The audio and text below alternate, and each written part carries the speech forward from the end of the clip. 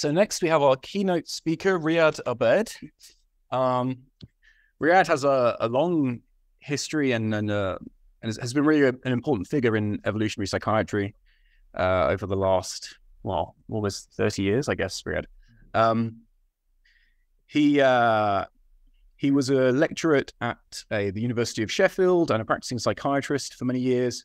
But he's now retired, and I'm happy to say is working full pace on building evolutionary psychiatry as a field. He's built the Evolutionary Psychiatry Special Interest Group of the Royal College of Psychiatrists. He's revived the section of evolutionary psychiatry at the World Psychiatric Association. So he's really been a force to change in the field, and we're very lucky to have him here today. So Riadh, let's see. Can you try the clicker? Yes. Thank you very much. There's a little bit of overlap between my my presentation and Alfonso, and that actually is reassuring to me, because that proves that I'm on the right track. I've actually got some of the same diagrams, but I'll whiz through them. So if you agree with any version of the title of my talk, that would make you an outlier in the world of psychiatry, because very few psychiatrists of the 400,000 or so psychiatrists around the world actually would agree that evolution is relevant. The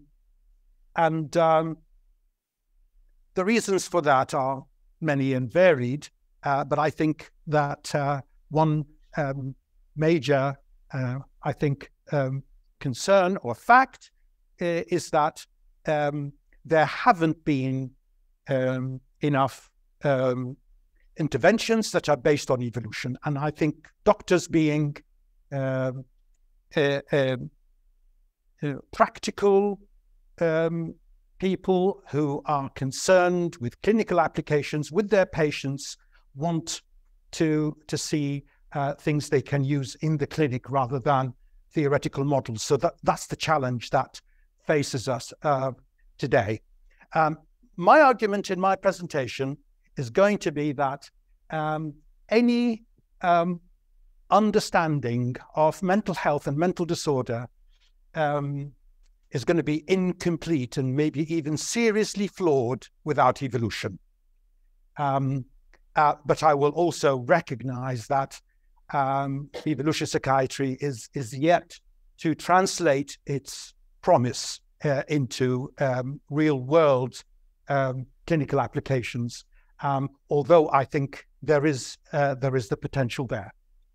So just want to flag up these two groups. If you're not a member of these, consider joining. Joining is free, either the section of evolutionary psychiatry at the WPA or the Evolutionary Psychiatry Specialists Group at the Royal College of Psychiatrists. And both of these are multidisciplinary groups, and we welcome all professionals as members.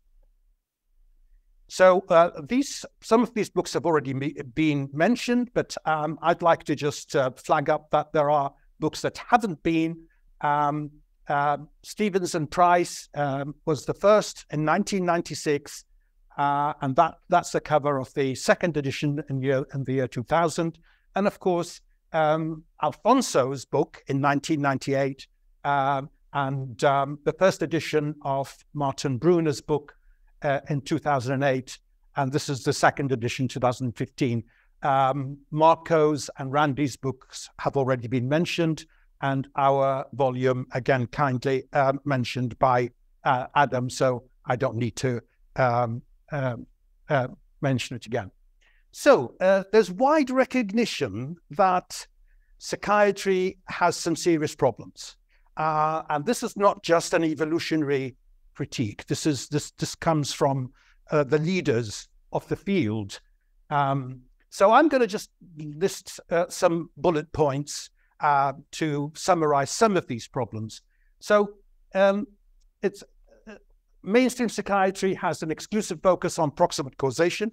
This is prevalent in the whole of medicine, of course. This is not just psychiatry. there's no coherent model of normal human psychological and emotional functioning. Those outside the field might be surprised that this is the case, but it is a fact. And you know, many psychiatrists seem to live with this without any problem. Also, it tends to confound distress with disease. And there's no agreed concept of what constitutes a mental disorder. Now, I'm not claiming that any of these problems are easy problems to solve. They're actually quite hard. And the application of evolutionary theory is not going to instantly resolve them. But I think it's a necessary first step. Also, the current classification systems suffer from the twin problems of heterogeneity and comorbidity. There are many psychiatric interventions. Many psychiatric interventions are either questionable or of partial efficacy. And unlike many other branches of medicine, for instance, cardiology, which has been transformed out of all recognition in the last 50 years, and oncology that has led to major breakthroughs in the treatment of cancer, psychiatry has actually made little progress in the treatment of depression in the last 30 years and in the treatment of schizophrenia in the last 60 years. And this is not, again, an evolutionary critique. Other problems, mainstream psychiatry is characterized by unconstrained pluralism. Now, pluralism is not a bad thing in itself. Pluralism can be a sign of vitality and dynamism, and there should always be space for new ideas and new approaches and so forth. But unconstrained pluralism can point to some serious flaws and weaknesses in a discipline, and I believe this is the case in mainstream psychiatry today. So there are trends that range from the abiological, which is the social psychiatry, transcultural psychiatry, cultural psychiatry, and right across to the hyperbiological of biological psychiatry. And these are very influential trends in psychiatry today, and they've actually made some good contributions. But as evolutionists, we would look with some concern and maybe a lot of suspicion to a science, an abiological approach to the understanding of human nature and human psychology. But I think we should be equally concerned about the hyperbiological approach or position of biological psychiatry, which is characterized by eliminative reductionism. So now reductionism is not bad in itself. It's one of the most powerful tools of science, but there can be such a thing as bad reductionism. Philosophers like Dan Dennett call it greedy reductionism, but I prefer the term eliminative reductionism because it's more descriptive. Now, what do I mean by that? This refers to the neglect of emergent properties or emergent phenomena, and the assumption that the emergent phenomena, such as mood, cognition, behavior, are nothing but events at a particular receptor or circuit. Now, this can be misleading for two main reasons. First of all, the end product of selection is actually the emergent property and not the event at the molecular level. The reason for this is that the emergent property can be multiply realized at lower levels. That's to say, it can be generated through a diversity of neurobiological routes. The second reason why this can be misleading is that the sole determinant of function and dysfunction is in fact the emergent property, the mood, cognition, and behavior, and not the the lower level or the molecular event. So to evaluate the functional status of events at the molecular level, one has to refer to the phenotypic end product to determine that. So biological psychiatry's tendency to look at or to focus on molecular events and events at the level of receptors and neural circuits can actually can impede our an adaptational understanding of the systems that we're dealing with.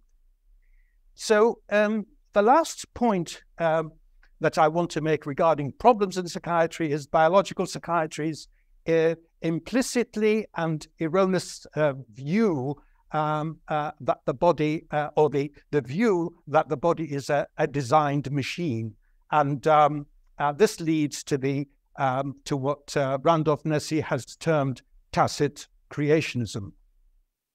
So this cartoon is taken from Alan Francis's book Saving Normal, that was mentioned by Ed Hagen, and he was the chairman of the task force of DSM-4, and I think the caption and also the title of his book explains his concern. So this is the overlap between myself and Alfonso. Can evolution help address some of these issues? Biologizing the human motivational system is one good starting point. And also, this is another overlap between myself and Alfonso. This is Marco's mapping of the human motivational system. Kenrick's hierarchy was actually a reformulation of Maslow's hierarchy. They biologized it and referred the motivations to the tasks of survival and reproduction, and eliminated such high-minded and ambiguous concepts as self-actualization. So this can be a good starting point, of course, to start understanding function and psychopathology. All evolutionary disciplines have evolutionary biology as their basic science, and evolutionary psychiatry is no different. But evolutionary psychiatry has also benefited greatly from the work and insights in evolutionary medicine, evolutionary psychology, and evolutionary anthropology. And I've suggested that in this diagram that there might be a two-way traffic with evolutionary medicine and psychology, but I think evolutionary psychiatry has benefited more one way from evolutionary anthropology, but I stand corrected if I'm wrong about that. So why has evolution not been incorporated into medicine and psychiatry already? And I think that the bottom line is we really need to demonstrate that we are relevant in clinical practice, that evolution is relevant in clinical practice. And that's really the only way that doctors will start to be converted to evolutionary thinking. This diagram is taken from an article by Crespi a few months ago, where he outlined 3 obstacles: the obstacle of getting collaboration between theorists and empiricists, between biologists and medical doctors, and then between researchers and the medical industries, including the pharmaceutical industry. And all of these are major challenges which have not yet been met. So I don't want to dwell on Tinbergen's 4 questions in an audience like this. I'm sure you are all fully aware of this. Just to highlight that we really need to educate our non-evolutionary colleagues in mental health and in academia in the importance of this. This is the cornerstone of evolutionary thinking, and the added value that this brings is the whole domain of ultimate causation, or evolutionary or ultimate causation. What I do want to highlight here is that the proximate and ultimate split that originates from Ernest Mayr and then was elaborated by Nicholas Tinbergen into two proximate, two evolutionary or ultimate causes, is slightly flawed, given that development is actually not purely proximate. It is proximate in the sense that there is an immediate proximate cause at any moment in time in the process of development, but the functional trajectories that are taken have been shaped by selection and therefore have an ultimate cause. And I would propose a tweak of this so that mechanism remains purely proximate, but development or ontogeny is labeled as having a hybrid status with both proximate and ultimate causation. And phylogeny and function remains purely with ultimate causation. This is a non-exhaustive list of the pathways to disease and disorder, or rather the vulnerability to disease and disorder from an evolutionary perspective. The remainder of my talk is going to focus around mismatch. The reason for this is that it is probably one of the most important insights of evolutionary medicine, and it is conspicuous by its absence from standard psychiatric texts today. And I will also touch upon some of the other causes of vulnerability in red. So this is a very basic definition of evolutionary mismatch. I'm going to also touch upon developmental mismatch in a moment, but I'm not going to talk about that too much. So mismatch occurs when an organism suffers negative health and or fitness consequences as a result of living in an environment that differs radically from its natural environment or the environment of evolutionary adaptiveness. This is a basic illustration of mismatch with regards to food and nutrition, demonstrates how a functional algorithm or adaptation can have adaptive outcomes in one environment and a maladaptive outcome in a different environment, the very same algorithm. So the algorithm, eat the sweetest food you can find, will lead to encountering natural foodstuffs, and the adaptive outcome of consuming fruits and berries and so forth, yielding calories, vitamins, and fiber. And also, but in the modern environment, will lead to encountering ultra-processed foods and a maladaptive outcome of consuming high sugar, soda, sweets, pastries, yielding excessive calories but low nutritional value. Just to remind you that there's a different kind of mismatch in the literature referred to as developmental mismatch. This relates to individuals during their lifetime when, if the environment changes radically between early life and later adult life, and early life refers to prenatal life, that this can lead to adverse health consequences. I'm not going to go into that, just flag it up as being there in the literature, and it's not the kind of mismatch I'm going to be referring to. This table explores mismatch under 5 domains. if you look at the first row, that refers to mismatch that occurs in the immune system.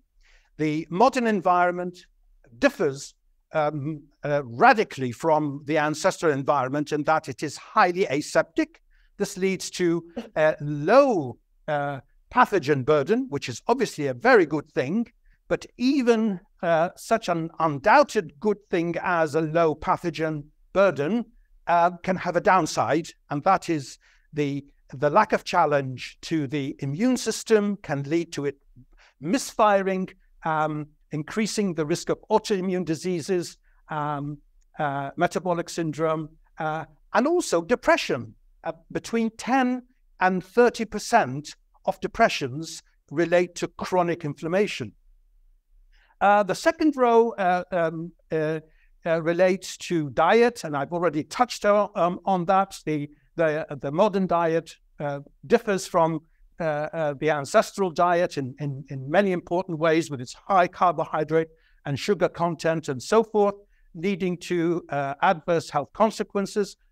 Low physical activity, again, similar health consequences. Modern social conditions, living in proximity with many strangers, living in high density population environments, and also the novel phenomenon of involuntary social isolation, which I'll be saying more about, can all differ radically from the natural human environment, leading to issues of chronic stress, anxiety, depression, eating disorders, and so forth. And also, of course, we are living far longer than our ancestors ever did, and therefore our body tissues become mismatched to the microenvironment in which they are in, leading to degenerative diseases, and also, of course, increasing risk of cancer. So I'm going to say something about loneliness or involuntary social isolation, which is a novel phenomena in human evolutionary history. It is a phenomena that has arisen in the modern environment and never existed in the ancestral environment.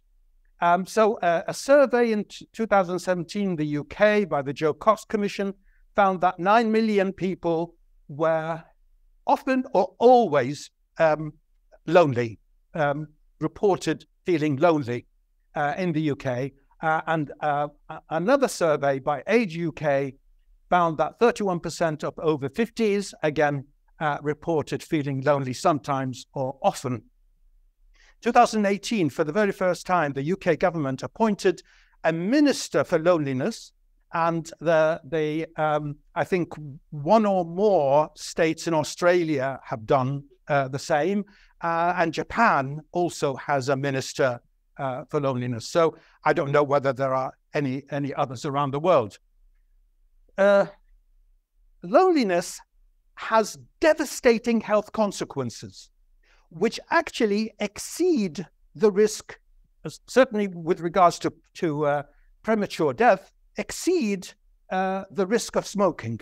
So loneliness is higher on the risk of premature death than smoking, and definitely much higher than obesity and physical inactivity. It is that important. Also, social isolation increases the risk of dementia, heart disease, stroke, depression, anxiety, and suicide. The question is, why? Why does it do that? That's an evolutionary question. Sadly, a lot of books and conferences and so forth discuss the issue of loneliness and its health consequences without mentioning anything about evolution. I attended a conference during the COVID pandemic organized by the Royal Society of Medicine on loneliness, and there were 4 speakers. Not one of them mentioned evolution. So, and no why question. I would suggest that exploring the phylogenetics of human sociality might help. So, of course, Homo sapiens is a species of great ape.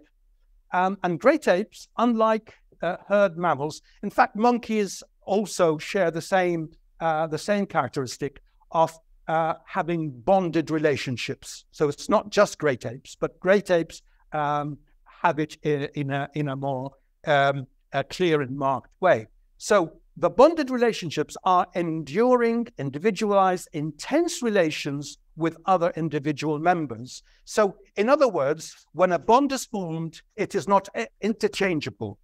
It becomes unique to those two individuals. That's not the case in herd animals. So the size of the group and the number of bonded relationships each individual can have are species-specific characteristics and correlate with brain size, more specifically with cerebrocortical volume. So a solitary individual chimp or ancestral human cut off from their group was unlikely to survive. And in the ancestral environment, a state of involuntary social isolation carried grave, even catastrophic fitness costs. People might be familiar with this nested hierarchy of human relations by Robin Dunbar. This is also sometimes referred to as Dunbar's graph. And it is a series of concentric circles with the individual in the middle, and then various circles of close friends, best friends, good friends, friends, and then there's a thick circle around the 150, which is referred to as Dunbar's number. Now, that is a significant boundary. It separates relations that can be altruistic, which is the inner circle, from transactional, which is the outer circle. And that's not a trivial distinction. So that people are more inclined to behave altruistically with the inner circle than with the outer circle. And 40% of our social time is spent with our 5 close friends, 60% with the 15, so that only 40% of our social time will be devoted to the rest of the 135 or so outside the circle of close and best friends. And of course, if you have a social media profile of thousands, then the amount of time that you can devote to each will be a few seconds, maybe in a month. So there is a neuroscience, of course, to friendship and social bonds. There's a role for the so-called CT fibers. These are specialized fibers in the torso, which we share with the great apes and with monkeys.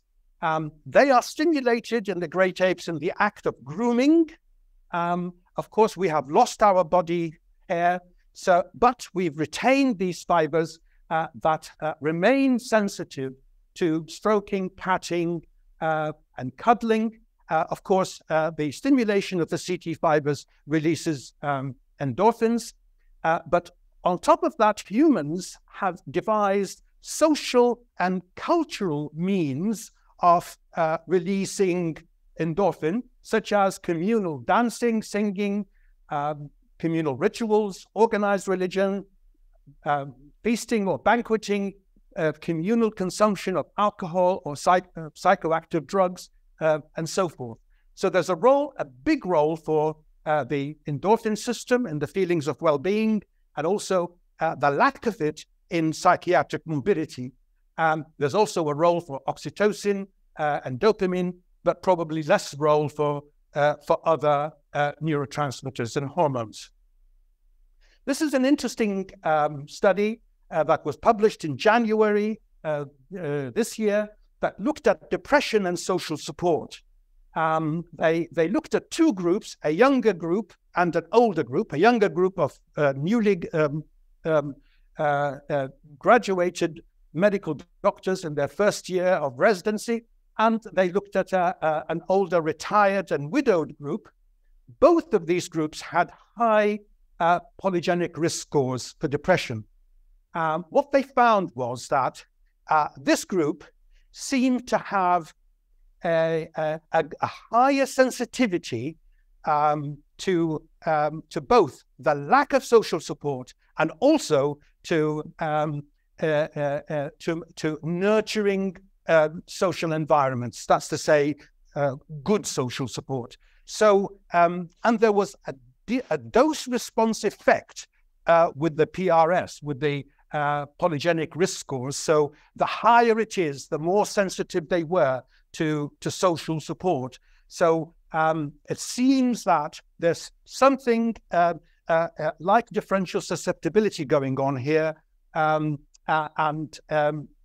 it's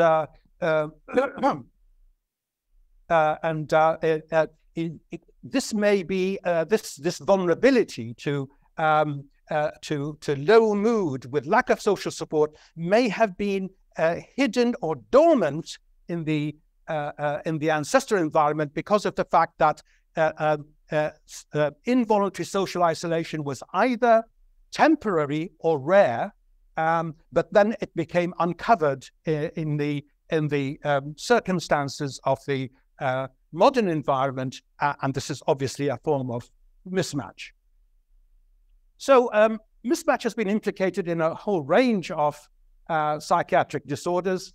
This is a list where it has been considered, but I'm going to pick eating disorders as an example. So these are some of the characteristics of eating disorders that make them of particular interest to evolutionists. One is that eating disorders have been claimed to be novel disorders, that they have emerged in recent times, that all eating disorders are more prevalent in Western and Westernized societies. The evidence points to a significant increase in all variants of eating disorders in recent decades in Western countries, and that this increase is spreading to developing countries in association with industrialization, urbanization, and Westernization. This is just to give you an idea of the range of evolutionary theories in chronological order on eating disorders. I'm not going to go through them all, but I'm going to discuss further my own theory, which is the sexual competition hypothesis. This table compares 7 evolutionary theories on eating disorders on 7 parameters. Again, I'm not going to take you through them, just to highlight to you that mismatch has been implicated in 6 out of the 7 theories, extant theories on eating disorders.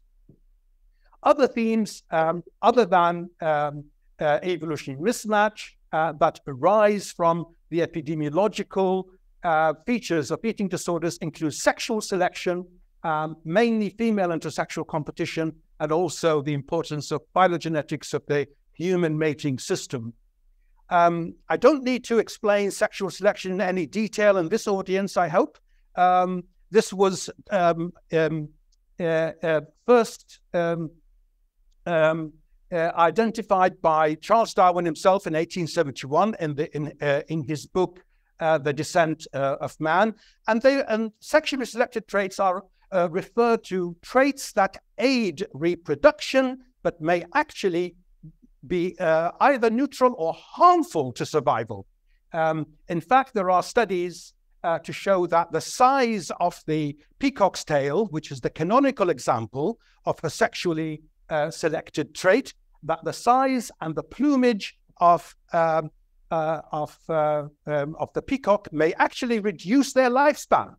But because they are more reproductively successful, this trait increases and spreads. Of course, sexually selected traits don't exist only in peacocks. They are common to all sexually reproducing organisms, including humans, and they lead to sex differences. That's the important message with that. So sex differences become manifest both in morphological and psychological differences. And of course, ooh, my goodness, any leeway? And the human lineage has evolved a distinct mating system that includes pair bonding, which has given rise to the challenges of finding, attracting, and retaining long-term mates. These challenges are unique to humans and are not at all important in species that don't have pair bonding, such as the chimpanzees, who do not form long-term mating or long-term mateships. Also, males and females employ sex-specific strategies to compete with members of the same sex, and they diverge in some, not all, in some of the qualities they desire in long-term mates. For example, males value youth more highly, that's to say more highly than females do, and females value earning capacity more highly. So according to the sexual competition hypothesis, the female typical strategies of mate attraction and retention that emphasize physical attractiveness are central to the understanding of eating disorders. This is just some further elaboration on the human mating system that's characterized by pair bonding that I've already mentioned, which is absent in our closest ape relatives. And the human mating system is also unique in that that men are high paternal investors and provisioners of mate and offspring. And this is absent in all other great apes. No other male great ape provisions their partner or offspring. They may provide protection, but they don't actually provide material goods. So a man's fitness became tied up to the number of fertile years of a woman he can monopolize. This is referred to as reproductive potential. And a woman's fitness became tied up to her mate's provisioning effort, that's to say his willingness and ability to provide. So it's obvious, it's important to note that visual cues are much more effective at assessing female reproductive potential than it is to judge a man's reliability as a provider. So women have a more difficult task when evaluating a long-term mate than men do. The nature of the exchange in human long-term mating is that of paternal investment in return for paternity assurance. These are the evolutionary roots. Again, these are uniquely human. Female competition for mates. Female chimpanzees don't need to compete for mates in this way. And male choosiness. Again, male chimpanzees don't need to be choosy because they don't invest anything other than what it takes to copulate. So this is a statement of the sexual competition hypothesis, is that eating disorders are a manifestation of intrasexual competition whereby autonomous females of reproductive age compete intensely with each other in the novel environment of large cities through the display of signs of youth and nobility through a strategy of the pursuit of thinness. This leads to runaway female intrasexual competition, the extreme version of which is eating disorders. So the sexual competition hypothesis is based on the idea that there's a mismatch between the design of the human female psychological adaptation of for mate attraction and retention and for competing with rival females on the one hand and the modern human environment on the other. This is just a restating of the fact that sexual selection produces both morphological as well as psychological adaptations. So the nubile shape and the psychological adaptation that motivate women to attend to their physical appearance in order to display their mate value in competition with other females in their environment. And it's important to remember here that this is a context-sensitive response. So, okay, and the bullet points in red list factors in the modern environment that intensify female intersexual competition. These are high levels of female autonomy, socially imposed monogamy, declining fertility, living in large cities, and media images of hyper-attractive young females that are mistaken for competitors. Just a word about the waist-to-hip ratio. This is how it's measured, and this is how it's studied. These are 12 line drawings devised originally by Devendra Singh, an evolutionary psychologist from the University of Texas, with 3 weights and 4 different waist-to-hip ratios in each row from 0.7 to 1. And this is now being studied around the world. This is one of the big studies which surveyed about 7,500 subjects from 26 countries. The main findings are that the vast majority showed a broadly similar body shape preference, with rural areas preferring heavier bodies, lower socio-economic status preferring relatively heavier bodies, and increased exposure to Western media predicted preference for thinner bodies, and females consistently misconstrued males as preferring thinner bodies than is the case. And herein lies a clue that this is intra-sexual competition rather than inter-sexual competition.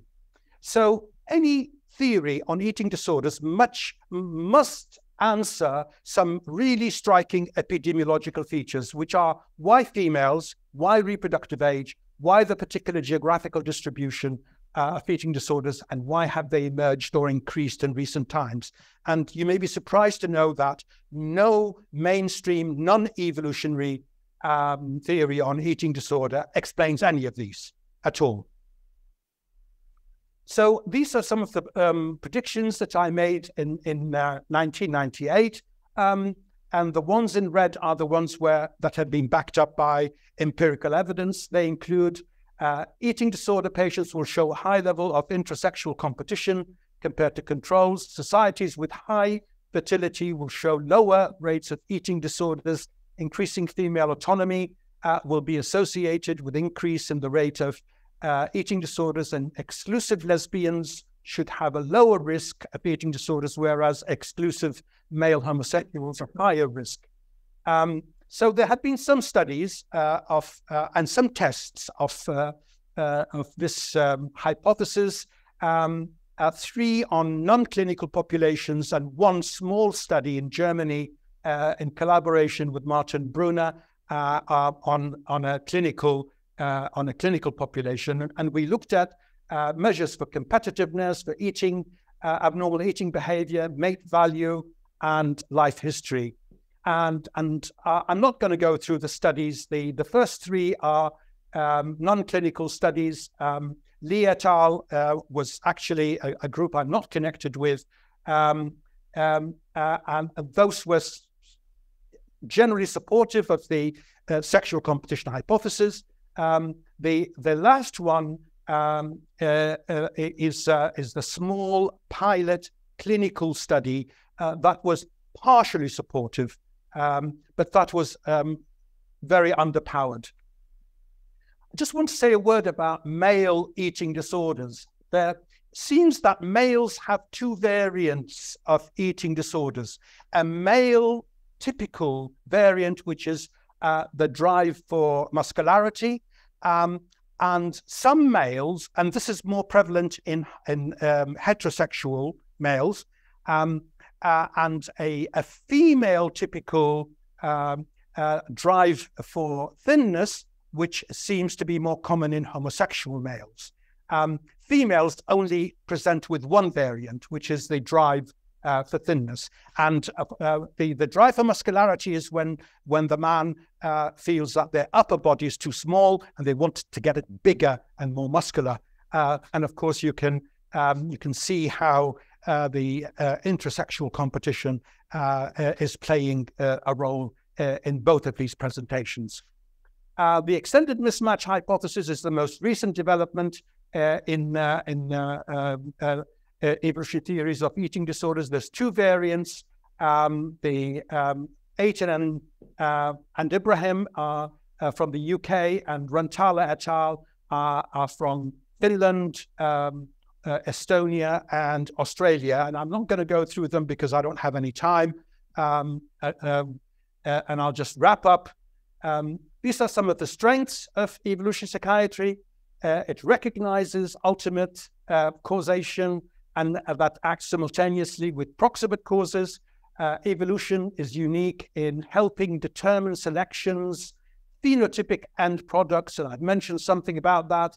Evolution recognizes that human psychological mechanisms are not optimally designed, are the result of trade-offs that create an array of vulnerabilities. It reminds us that psychic pain and distress can be a design feature of functional systems. It also recognizes the centrality of environmental context in the functioning of biological systems, while acknowledging the role of genes and development, thus offering a way to reformulate the nature-nurture problem.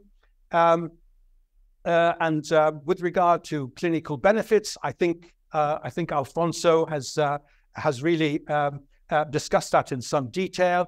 I would suggest it can improve rapport. It can help with the process of normalization and destigmatization.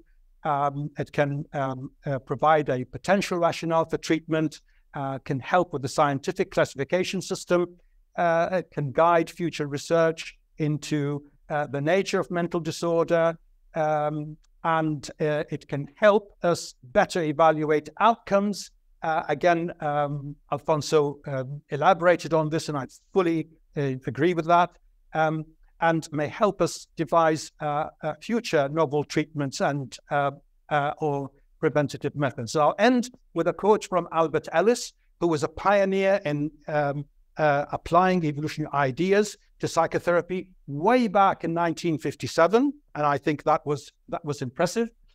He suggested that evolution encourages the exploration as to why evolution has either produced or failed to eliminate psychological problems, provides a humanist approach of mental health problems as arising from innate traits that can sometimes be advantageous rather than seen as simply as defects, and can helps patients understand the origins of emotions, cognitions, and behavior in psychological problems. Thank you very much.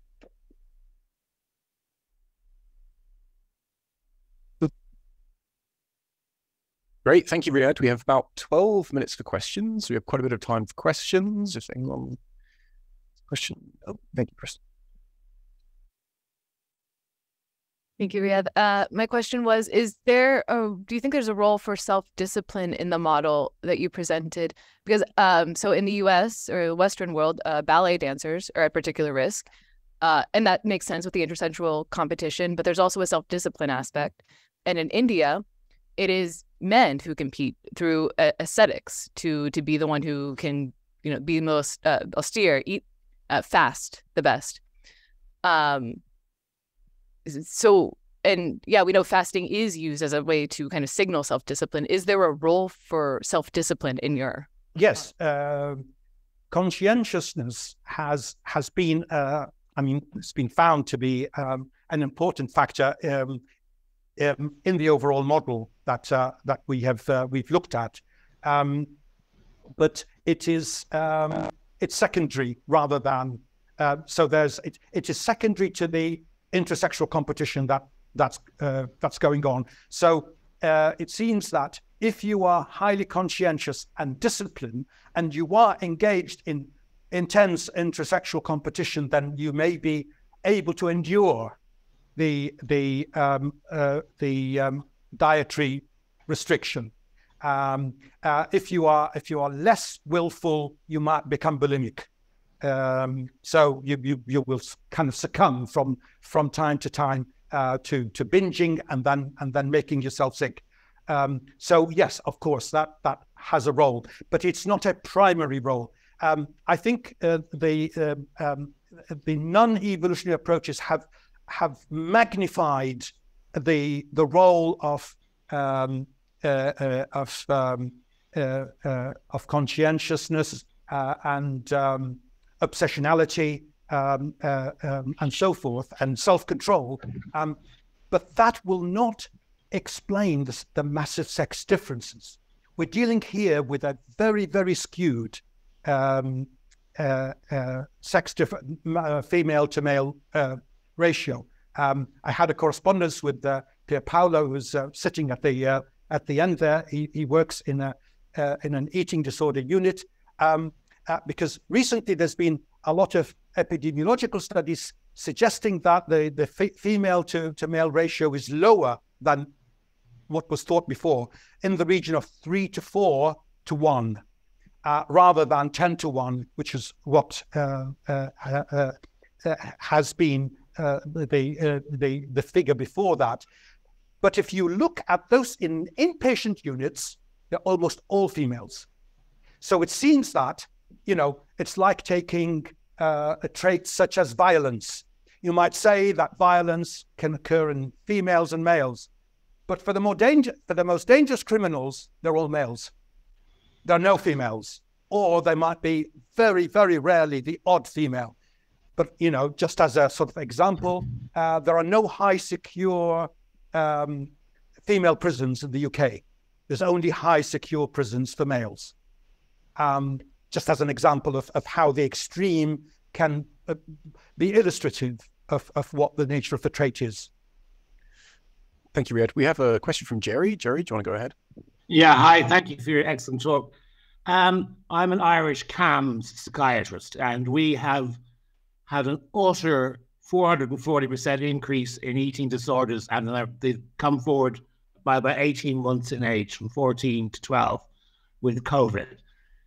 Given that it's not quite the asteroid hitting the Earth, but given that it's an apocalyptic event, do you think the massive increase of eating disorders can be explained from an evolutionary point of view? Yes, I've been asked that question before.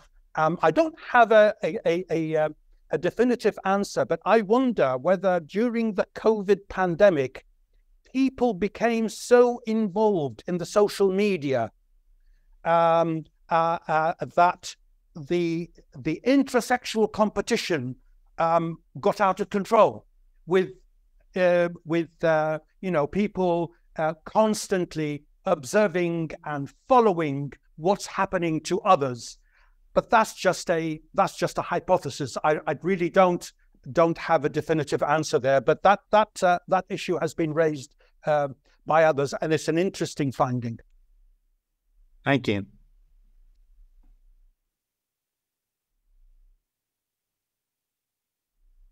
Can I answer a question that was actually put to Alfonso about leaving the office? I think the gentleman back there. I was wondering actually, because I'm really interested in Alfonso's model, the GOAL, that maybe one proxy to do that would be to have an outcome measure that is presented to a significant other, say a partner, parent, as being a proxy for getting out of the office, is to get a third party, intimate person's view of the functioning of the patient. I don't know what you think, Alfonso, of that. Yeah. I agree with you. I think it's absolutely right. The problem is that this source of information that we call independent informant should be allowed by the patient. Yeah, of course. Of course. By consent, yes. By consent. Yeah. Another way it was suggested by Tom Insel that after leaving the NIMH, he founded this private company. The name was MindStrong, and he said, we all use smartphone, okay? And the smartphone is with us the whole day. So what about creating an app that can record the context of interaction, the way the patient is interacting in the real life? Of course, again, this requires the informed consent by the patient, but it's really a smart solution because these small devices can record the audio, for example, for 1 minute or 2 minutes, okay? And you forget completely that you are using the app. And this gives information about your frequency of social relationships, the kind of content of the exchange between the patient and other people. This is a kind of, exporting what we call the ecological approach. The ecological approach means to study behavior in the natural context. And this was the big revolution in psychology about 70 years ago, because experimental psychology worked on rats in artificial environments. Ethologists said, no way, because this is not the natural behavior. We should observe the species within the natural context. I think that other devices in medicine are trying to do that. If you think about cardiology, okay? In cardiology, they use what they call the Holter. So you bring with you the electrocardiogram for 24 hours or 48 hours, and the outcome is completely different from what you record in the artificial environment. There is a study demonstrating that people looking at soccer or football, okay, games, they have variation in the heart activity that it's really impressive relative to the variation they have, in the artificial environment of the doctor office. And that's what we want, to know what happens to the patient. Cool. I might have time for a little follow-up. Actually, I'm not over time. No, you're perfect. You tricked me, Adam. Yeah, sorry. I thought it was 45 minutes ago. Wrong. Apologies. It was so I can get this question in. You were talking about anorexia specifically, and also bulimia a little bit in your eating disorders hypothesis. I'm wondering what you think about body dysmorphia, and specifically, like being really into the gym. And I don't know if you've seen anything in the clinics, but anecdotally, at least, it seems like sexual competition amongst females, or at least the ideal body shape, is changing from like the size 0 Kate Moss thing to the Kardashian model, and like very, very gym oriented. And you probably see more, well, I'm sure that you see more women taking testosterone to kind of bulk up, and it's a very popular. So I'm wondering how this fits in there and what you think about. I'm not aware of the problem of women taking testosterone. Did you say women taking testosterone? Is that the it's like bulk bodybuilding? Yeah. Bodybuilding. Yeah. I'm not aware. I don't know much about that particular population of women bodybuilders, but the male bodybuilders fit in with this model very neatly. And certainly those with a serious preoccupation with their upper body sort of musculature are almost exclusively men. I don't know that there are any case reports of women having that particular extreme concern. But the drive for thinness occurs in males and females. One of the weaknesses, I guess, of the sexual competition hypothesis is that whereas it can explain homosexuals having a drive for thinness because they want to attract other males, it's difficult to explain the small number of heterosexual males who have a drive for thinness. Again, they are not great in number, but they are anomalous in with regard to this particular theoretical model. Of course, as we know, all theoretical models are wrong, but some are useful. And I think we should remember that. This theory doesn't claim to explain everything. Okay. Oh, yes. You have 30 seconds. No pressure. I was wondering about the role of technology with the rise of eating disorders, but dating back in technology like mirrors and the incidence of having mirrors as a potential factor influencing this? Well, all of these things intensify intersexual competition. All of them. I mean, this is part of the mismatch, I would guess, of the modern environment. We are not evolved to deal with media images. We're not evolved to deal with databases of, attractive people, all of whom are competing for the same mates as we are. We're not evolved for that. And therefore, these will all be complicating factors that may increase the problem. Or even full body mirrors. Yes, of course. Great. Okay, Mark, thank you, Riadh. Thank you.